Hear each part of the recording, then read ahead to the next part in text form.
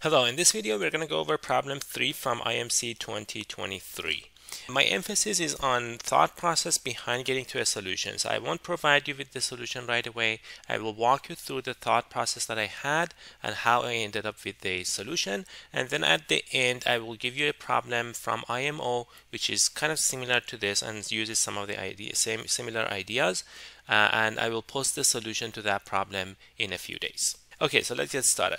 Find all polynomials p in two variables with real coefficients satisfying the identity. So p of x comma y times p of z comma t is equal to p of xz minus yt comma xt plus yz. So I had two different approaches to this problem. The first one was substitute xyz t with some values and then obtain some equality. So that simplest thing would be to substitute z and t by 0 so that I can kill these four components. So I would get p of x comma y, p of 0 comma 0 is equal to p of 0 comma 0.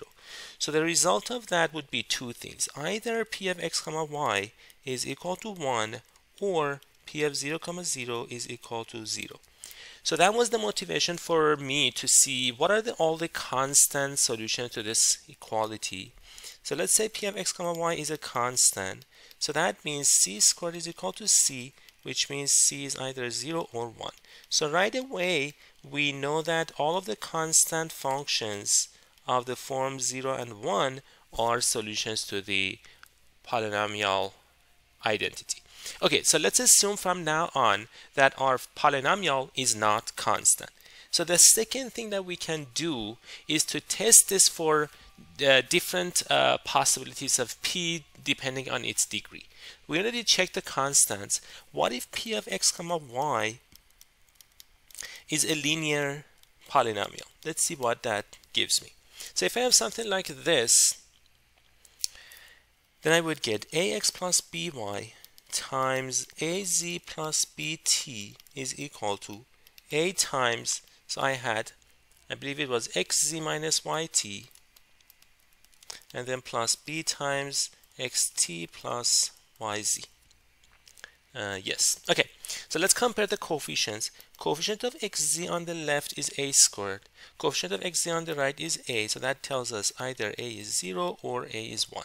Coefficient of xt is ab on this side, and coefficient of xt on the right side is b. So that tells you a is 1 or b is 0.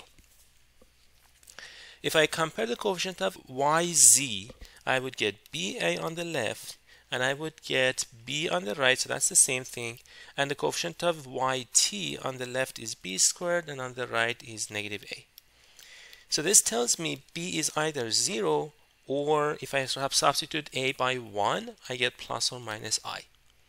So this gives me that either b and a are both 0, which gives me the original solution of the p of x comma y equals 0, or the other possibility is p of x comma y equals x, coefficient of x is 1, and then plus minus iy. So these are two solutions. In fact, these are solutions to the identity that they gave us, but it's not acceptable because of the fact that the coefficients are not real. Okay, so at this point I thought about what if I kind of use the same idea that I had in the first approach and try to make these entries 0, but don't like plug in z and t equals 0. There are other possibilities that give me 0 and see what those are. So I wanted to make sure that xz minus yt is 0 and xt plus yz is also 0. So I wanted to do that.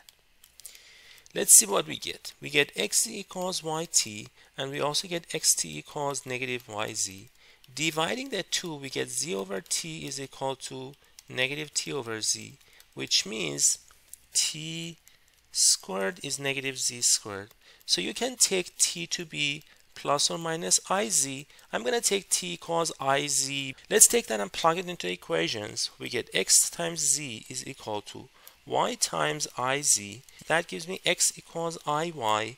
Writing down the second component in terms of the first, I would get y equals negative xz. So that means if I substitute y by negative negative ix and t by I z, I would end up getting p of 0 comma 0, because again x z minus yt is 0, so x times z is the same as negative I squared z, I squared xz, and xt, x times iz is equal to negative y times z.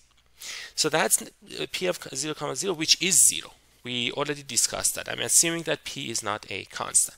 So what does that mean? It means one of these two polynomials must be 0. Since this is true for every x and z, one of these two polynomials must be 0.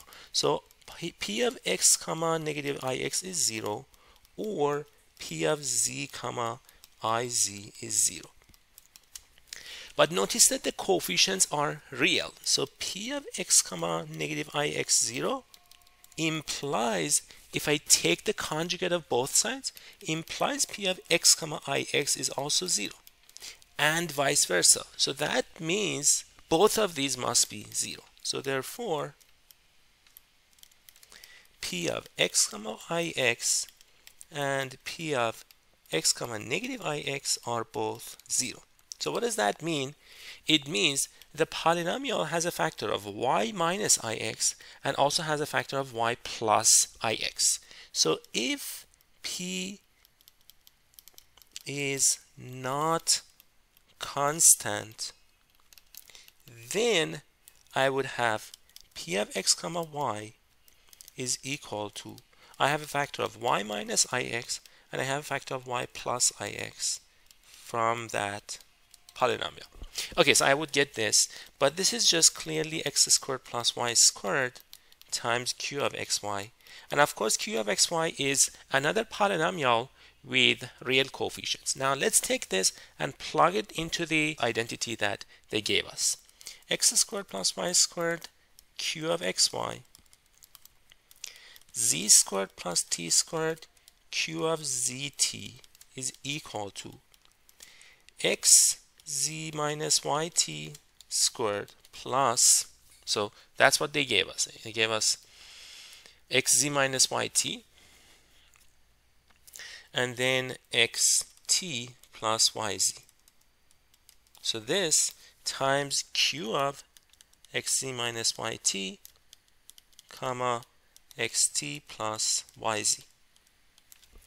But the interesting thing is that this product and this are the exact same thing, because if you expand the right side, you get x squared z squared plus y squared t squared plus x squared t squared plus y squared z squared.